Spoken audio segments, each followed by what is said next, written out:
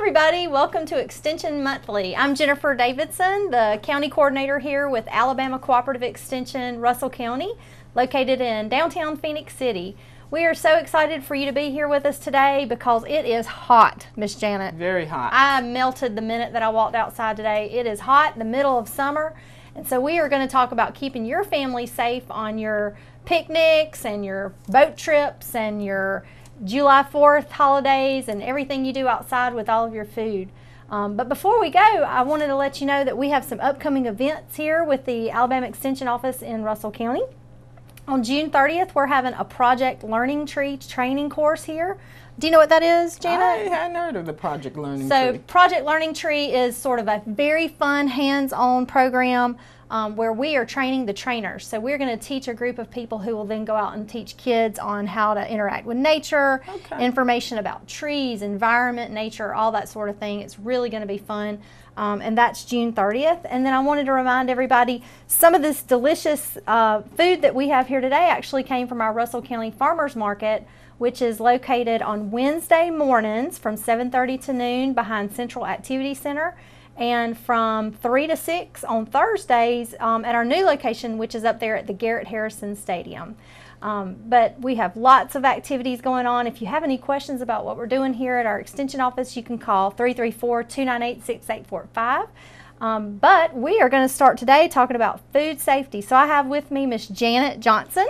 Janet, Jennifer. Thanks for being here. Glad to be here. Janet's our regional extension agent, and she specializes in food safety.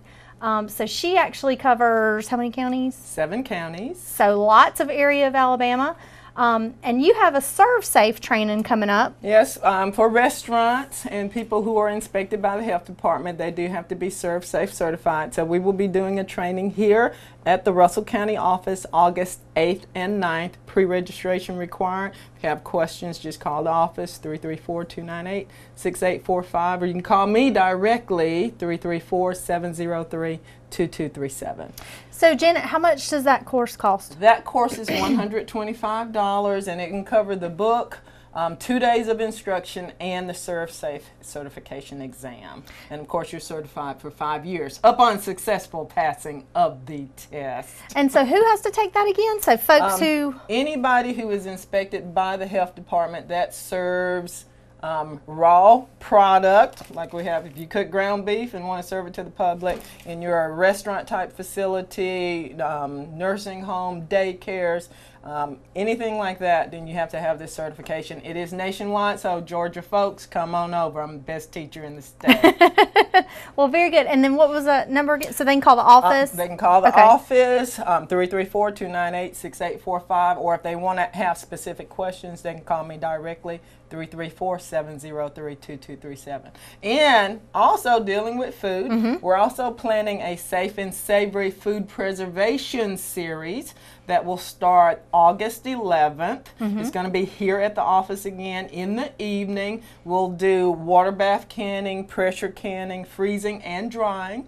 There is a fee, $10 per class. It will include our food preservation book, and then you only get one book though, okay?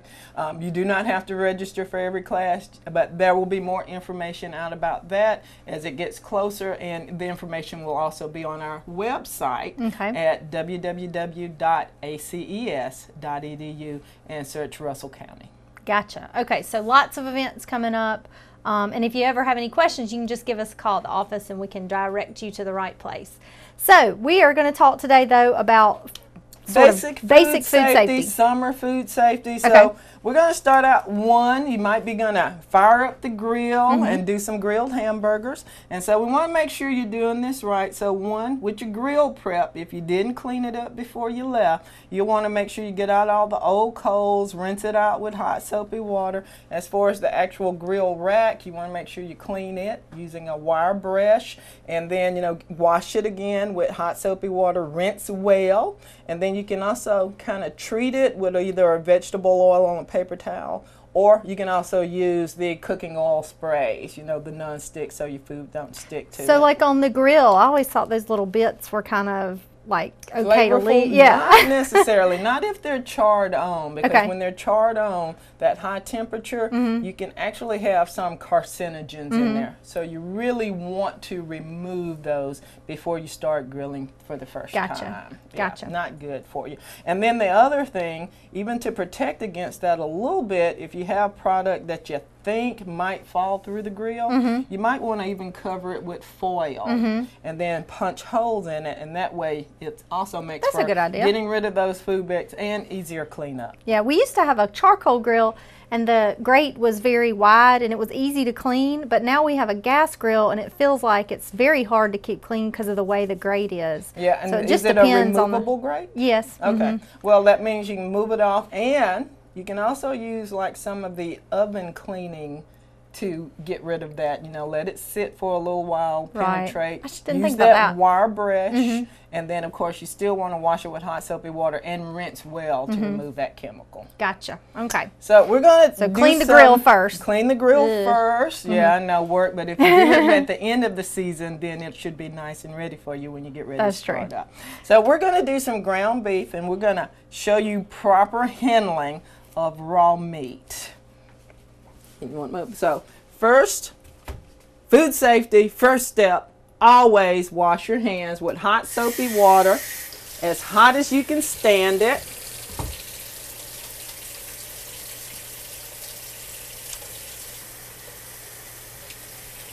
And just so you know, hand washing should take at least 20 seconds. Dry with a single-use paper towel, and use the paper towel to cut off the water. Forgot to get my cutting board, which should also be cleaned and sanitized, already done. So we're going to open up our ground beef, and I'm just going to show you how to pat out one. Now you can season it ahead of time, or you can season it on the grill, however you want to do it. But okay, here's your, a serving. We have to do the nutrition aspect too. Should be about 4 ounces. I didn't pay any attention to how much this packet was, so I'm estimating now. Okay, so you're going to pat it out. And then one of the things, you want to make sure you're putting it on a nice clean plate. You're going to pat it out. So I'm going to set this aside, because then we're going to show you how to do vegetable prep. And after you've handled raw meat, next thing you need to do is wash your hands again. I know a lot of times some of the other places you may not see it, but they're always washing their hands after they've handled raw meat and before they're going to go to something that's already cooked or raw that will not be cooked. So again, proper hand washing.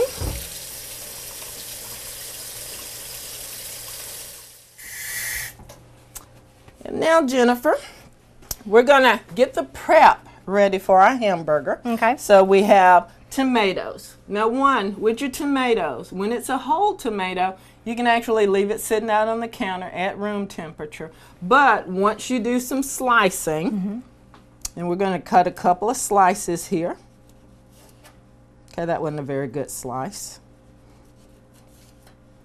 But And I there we noticed go. you had a cutting board with the meat, but you didn't really have to use it. But you are supposed to either You want to have use different ones separate or cutting boards if you can for your vegetables and your raw prep, your meat prep. So once you've cut that tomato, what do you think you need to do with this now?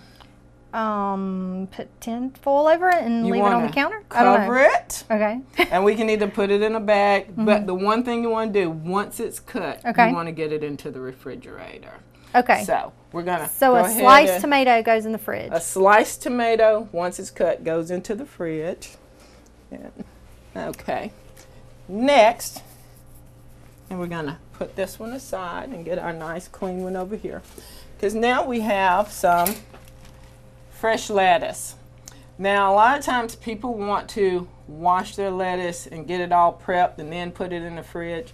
That's actually not the best thing to do. You only want to wash your fresh produce like this before you're going to eat it, because when you add water to it, then the bacteria that are present can then cause deterioration. Is that right? Okay. Yes. And I know they'll with call strawberries, it the spoil I know like fester. in strawberries or berries, I know you really can't wash them and then keep them. You have No, you want to wash them just before you eat them. Keep them in the fridge, keep them cool. Gotcha. The other thing with your lettuce, you want to make sure you pull the leaves apart, Okay. so that you can wash down in between. Okay. And then again, you would want to pat them dry.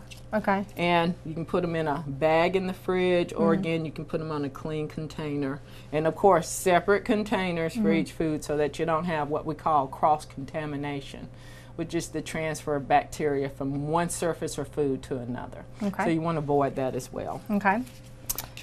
So, you have any questions? All right, Got so what anything about to do? onion? I have a question about onion. So if you were to slice that onion, is it the same as the tomato or not really? No, onion you don't have to worry about putting in the fridge, Okay. because as far as the hazards, it's not as hazardous as a tomato is. Okay. And part of that is you do have a lot of germs in the air that we do not see with our eye. And once that tomato is cut, it can get on there and start causing spoilage. Okay. And that, with the onions, not really the same thing. But I'm not going to Okay. slice this right now, because one of the other things I want to talk about is when you're doing a lot of outside, or if you're going to be going outside, you're dealing with a lot of product that you also want to keep cold. And so I want to talk to you about how to keep it cold Okay. when you're outside. So we'll do the onion a little bit later. All right.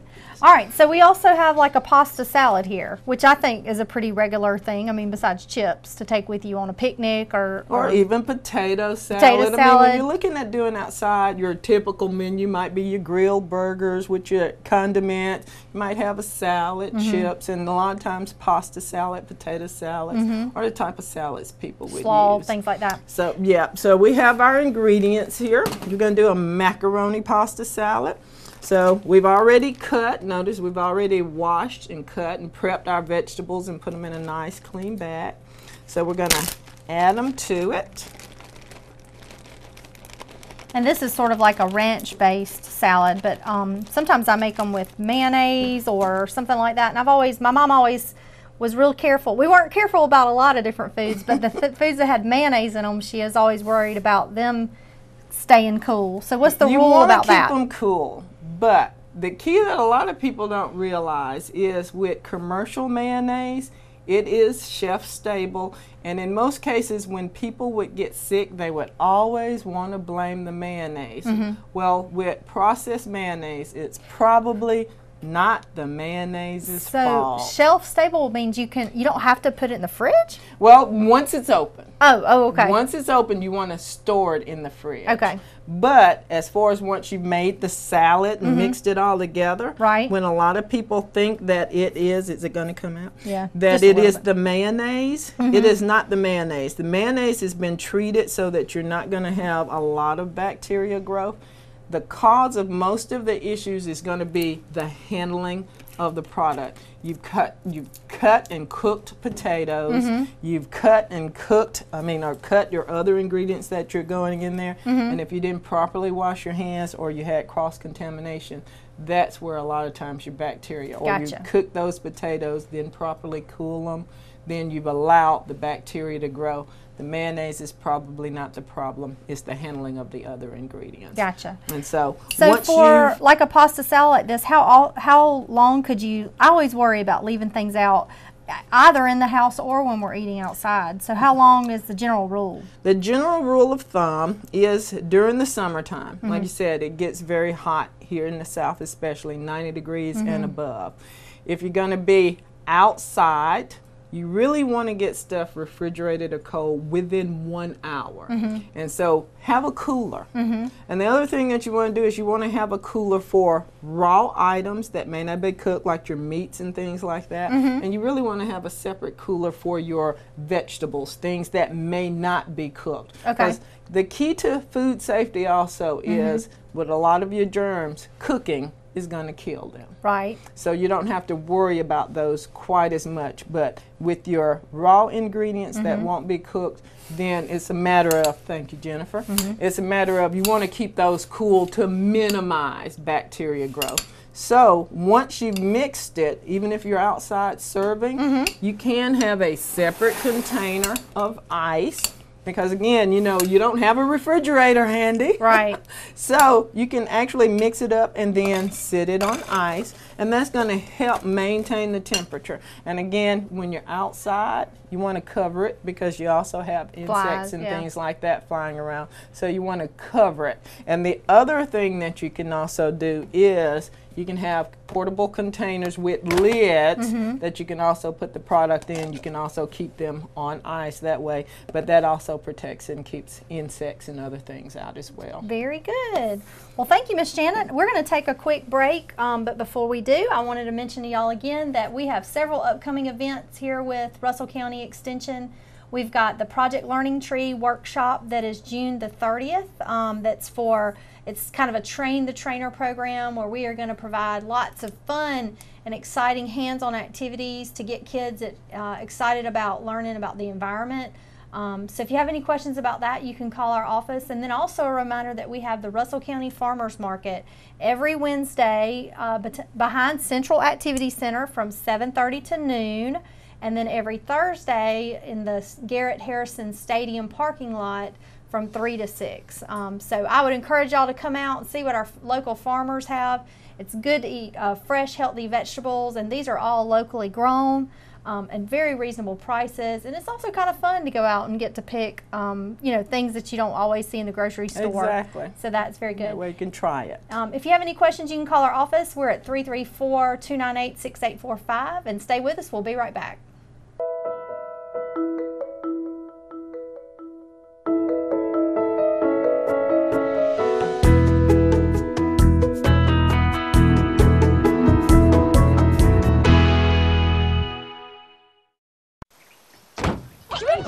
They'll test you, try to break your will. But however loud the loudness gets, however many cheese puffs may fly, you're the driver, the one in control. Stand firm. Just wait. And move only when you hear the click that says they're buckled in for the drive. Never give up till they buckle up. It's time to take a road trip. Alabama's got 100 road trips. And if you love the sun, you're gonna love Mobile, where Mardi Gras is king, and the accommodations will make you feel like royalty. You can take a little drive, explore Dauphin Island, or explore the past. We're talking the USS Alabama. Check out these big guns. Alabama's got 100 road trips. Plan yours at alabama.travel. Which one you gonna take?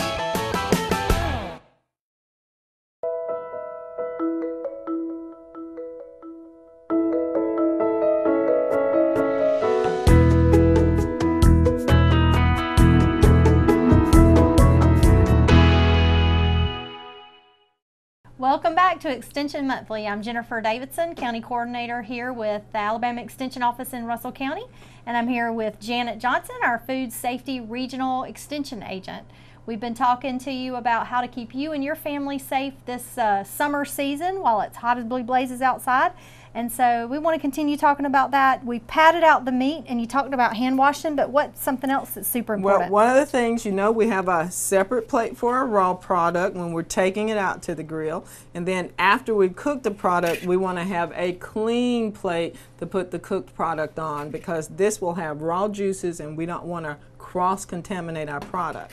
But even though you've cooked it, how do we know it's done? Oh, well, it's nice and brown. Nice and brown is not a determination of cook temperatures.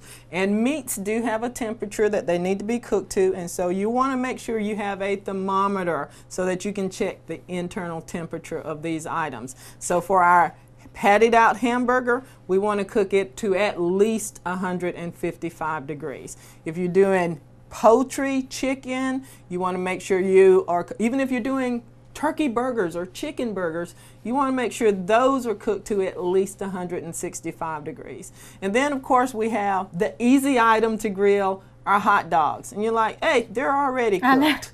No, your hot dogs also need to be cooked, and you still need to cook them to at least 135, 140 degrees internal temperature. So use a probe, and you know, you can buy digital ones that might have a thinner probe that you can use, but use a thermometer to check the internal temperatures of your food, because you want to make sure it cooked, because you don't want to make anybody sick. Now, once you've cooked and you've eaten, well, first of all, when you cook burgers, how long can they kind of hang around until you need to make sure everybody's eaten and you put everything up? Well, again, when it comes to handling those leftovers, you don't want to leave any food sitting out, actually, longer than 30 to 40 minutes. You want to let it cool a little bit so that it's not very hot, but then you want to properly package it, and again, you can use plastic containers, you can leave it on your clean plate, wrap it, put it in the fridge, but the plate is going to be, you're going to be eating it again a little bit later. If you're doing it for storage purposes in your fridge, you want to wrap it and you want to date it, believe it or not, with the date that you prepared it, and you want to use them within about 3 to 4 days if it's something you prepared in the house. That's what I always think. Now, if you've done hamburgers and you know, your neighbors didn't show up like you thought once they smelled those hamburgers, you can also freeze them. Oh. And so when you freeze them, you're looking at, again, date, and so you know when it went in, and you're looking at probably about 3 to 6 months then. Okay. And of course, make sure everything, once you bring it back out, is reheated to at least 165 degrees. Gotcha. Make sure you killed anything. Okay. And that can, your pasta salad, remember we made some pasta salad, again, refrigerate and use within 2 to 3 days again. Gotcha. So to be on the safe side, 2 to 3 days. Gotcha, 2 to 3 days. I like that because I always worry about food in the refrigerator. My husband's willing to like eat it, I don't even know how long. He smells it and says, it's fine. And I say, I don't know. You can't always go with the bacteria that make you sick. You can't always go by the appearance of it, because those, you can't see them, you can't smell them, you cannot taste them. So it's always better to err on the safe side. I'm going to remember that. When in doubt, Throw it out. throw it out. That's what we tell people on the phone here. Okay. Okay, very good. So we talked a little bit about our Russell County Farmers Market, which we hope y'all are going to go out to on Wednesdays and Thursdays. But now that folks are out there buying all that produce, tell us a little bit about. Yeah, you know, fresh produce doesn't have a very long shelf life. And so a lot of times you can freeze it, but sometimes you're going to get textural changes. So a lot of people might want a can. And that leads up to our Safe and Savory Food Preservation Workshop. So once you bought this product, we're going to be doing a food preservation workshop where we'll tell you how to safely freeze the product. We'll tell you how to can. And we know there's actually 2 methods of canning. You have water bath canning, which is going to be for your high acid things like your fruits and things like that. You might want to do cucumbers and make some pickles. I can give you the directions anyway. And then you have the other produce like your vegetables. And with those, you're going to want to pressure can those. So we have actually some green beans that we canned in a previous workshop. So we'll show you how to use that pressure canner, how to do it properly, because again, you don't want to kill anybody. And another product that grows very well, tomatoes. Tomatoes.